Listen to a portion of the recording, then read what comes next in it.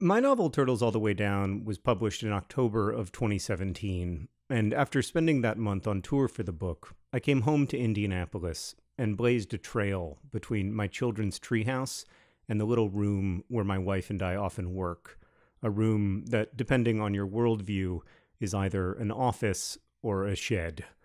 This was not like a metaphorical trail. It was an actual trail in the woods, and to make it, I cleared dozens of the prolific and invasive honeysuckle trees that choke much of central Indiana, and I dug up the English ivy that had taken over, and then I covered the path in wood chips and lined it with bricks.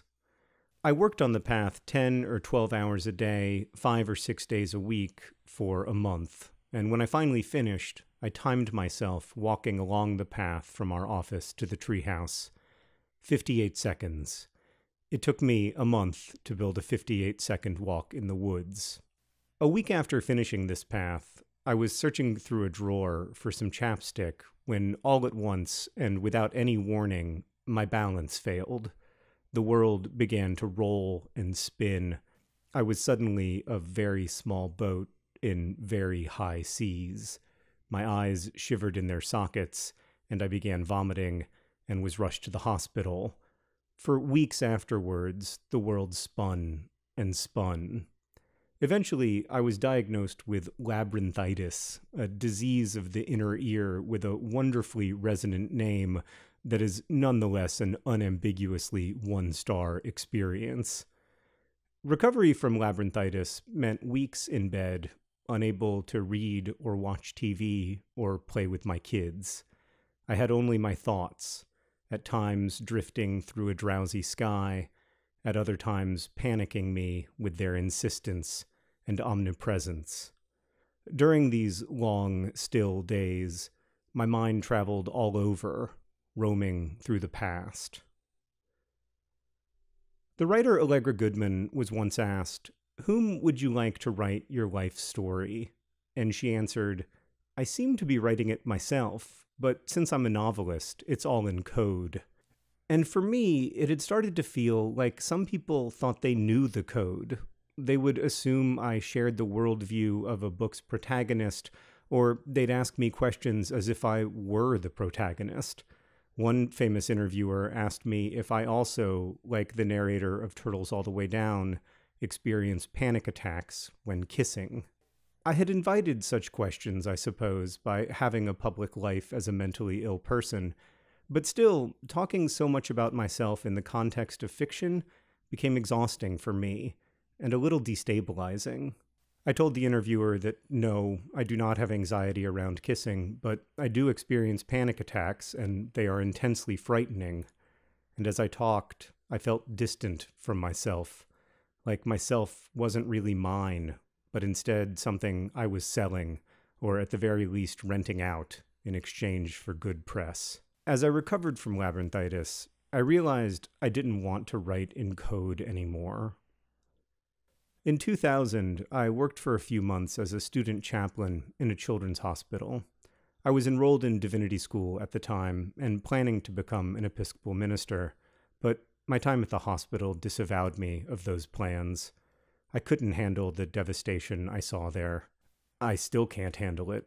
Instead of going to divinity school, I moved to Chicago and found work as a typist for temp agencies before eventually landing a job doing data entry for Booklist magazine, a bi-weekly book review journal. A few months later, I got my first chance to review a book after an editor asked me if I liked romance novels. I told her I loved them, and she gave me a novel set in 17th century London. Over the next 5 years, I reviewed hundreds of books for Booklist, from picture books about the Buddha to poetry collections, and in the process, I became fascinated by the format of the review. Booklist reviews were limited to 175 words, which meant every sentence had to work multiple jobs. Each review had to introduce a book while also analyzing it. Your compliments needed to live right alongside your concerns. At Booklist, reviews do not include ratings on a 5-star scale. Why would they? In 175 words, one can communicate far more to potential readers than any single data point ever could. The 5-star scale has only been used in critical analysis for the past few decades. While it was occasionally applied to film criticism as early as the 1950s, the 5-star scale wasn't used to rate hotels until 1979, and it wasn't widely used to rate books until Amazon introduced user reviews. The 5-star scale doesn't really exist for humans. It exists for data aggregation systems, which is why it did not become standard until the internet era. Making conclusions about a book's quality from a 175-word review is hard work for artificial intelligences, whereas star ratings are ideal for them. It's tempting to make labyrinthitis a metaphor. My life lacked balance, and so I was devastated by a balance disorder. I spent a month drawing a straight line of a trail, only to be told that life is never simple paths, only dizzying labyrinths that fold in on themselves. Even now, I find myself structuring this introduction like a maze, coming back to places I thought I'd left.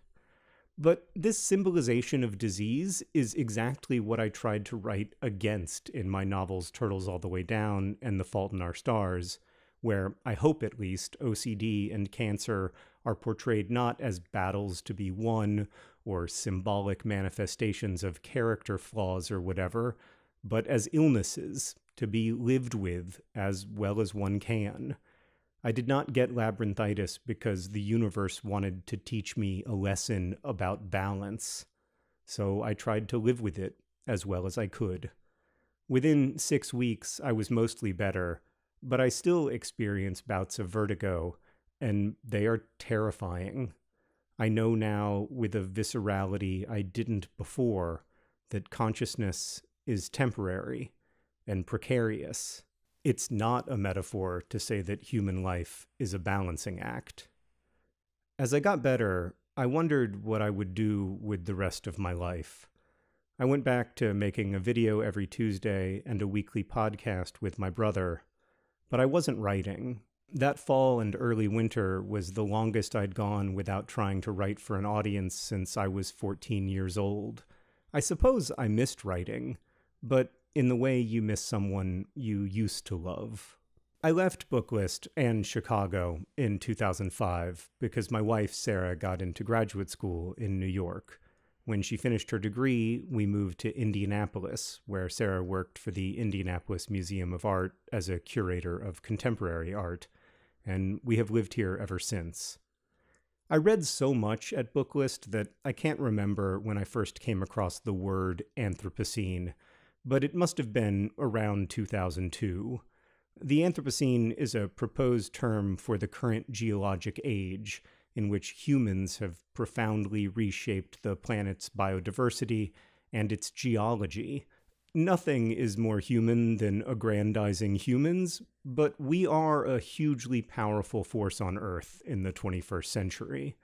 My brother, Hank, who started out his professional life as a biochemist, once explained it to me like this.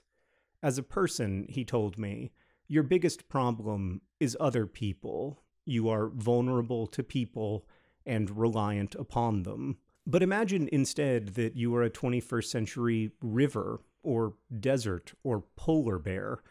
Your biggest problem is still humans. You are still vulnerable to them and reliant upon them. Hank had been with me on that book tour in the fall of 2017, and to pass the time on long drives between cities, we'd try to one-up each other with absurd Google user reviews for the places we drove past. A user named Lucas, for example, gave Badlands National Park 1 star. Not enough mountain, he reported. In the years since I'd been a book reviewer, everyone had become a reviewer, and everything had become a subject for reviews. The 5-star scale was applied not just to books and films, but to public restrooms and wedding photographers. The medication I take to treat my obsessive-compulsive disorder has more than 1,100 ratings at drugs.com, with an average score of 3.8. A scene in the movie adaptation of my book The Fault in Our Stars was filmed on a bench in Amsterdam, And that bench now has hundreds of Google reviews. My favorite, a 3-star review, reads in its entirety, "It is a bench." As Hank and I marveled at the sudden everywhereness of reviewing on a 5-star scale, I told him that years earlier I'd had an idea to write a review of Canada geese. Hank said, "The Anthropocene Reviewed." I'd actually written a few of these reviews back in 2014, the one about Canada geese and also one about Diet Dr. Pepper. In early 2018, I sent those reviews to Sarah and asked for her thoughts. When I reviewed books, I was never in the review. I imagined myself as a disinterested observer writing from outside. My early reviews of Diet Dr. Pepper and Canada geese were similarly written in the non-fictional version of third-person omniscient narration. And after Sarah read them, she pointed out that in the Anthropocene, there are no disinterested observers.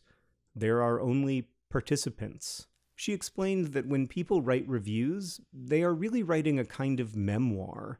Here's what my experience was eating at this restaurant or getting my hair cut at this barbershop. I'd written 1,500 words about Diet Dr. Pepper without once mentioning my abiding and deeply personal love of Diet Dr. Pepper. Around the same time as I began to recover my sense of balance, I reread the work of my friend and mentor Amy Krauss Rosenthal, who died a few months earlier. She had once written, "For anyone trying to discern what to do with their life, pay attention to what you pay attention to. That's pretty much all the info you need." My attention had become so fractured, and my world had become so loud, that I wasn't paying attention to what I was paying attention to. But when I put myself into the reviews, as Sarah suggested, I felt like for the first time in years, I was at least trying to pay attention to what I pay attention to. This book started out as a podcast where I tried to chart some of the contradictions of human life as I experience it, how we can be so compassionate and so cruel, so persistent and so quick to despair. Above all, I wanted to understand the contradiction of human power.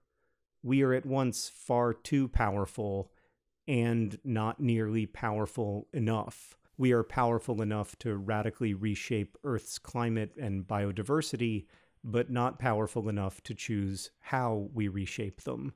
We are so powerful that we have escaped our planet's atmosphere, but we are not powerful enough to save those we love from suffering.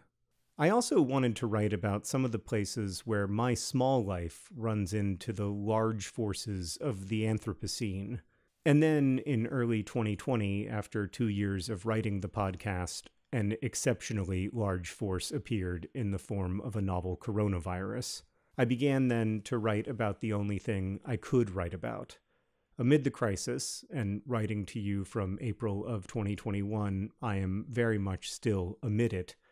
I find much to fear and lament, but I also see humans working together to share and distribute what we collectively learn, and I see people working together to care for the sick and the vulnerable. Even separated, we are bound up in each other. As Sarah told me, there are no observers, only participants. At the end of his life, the great picture book author and illustrator Maurice Sendak said on the NPR show Fresh Air, "I cry a lot because I miss people. I cry a lot because they die, and I can't stop them. They leave me, and I love them more." He said, "I'm finding out as I'm aging that I'm in love with the world." It has taken me all my life up to now to fall in love with the world, but I've started to feel it in the last couple years. To fall in love with the world is not to ignore or overlook suffering, both human and otherwise. For me, anyway, to fall in love with the world is to look up at the night sky and feel your mind swim before the beauty and the distance of the stars. It is to hold your children while they cry, to watch as the sycamore trees leaf out in June.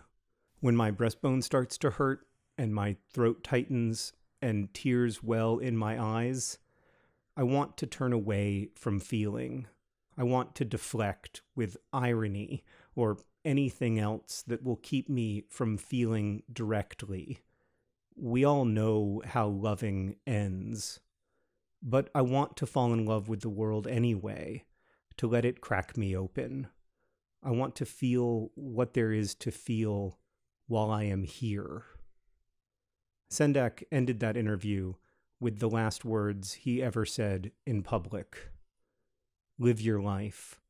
Live your life. Live your life.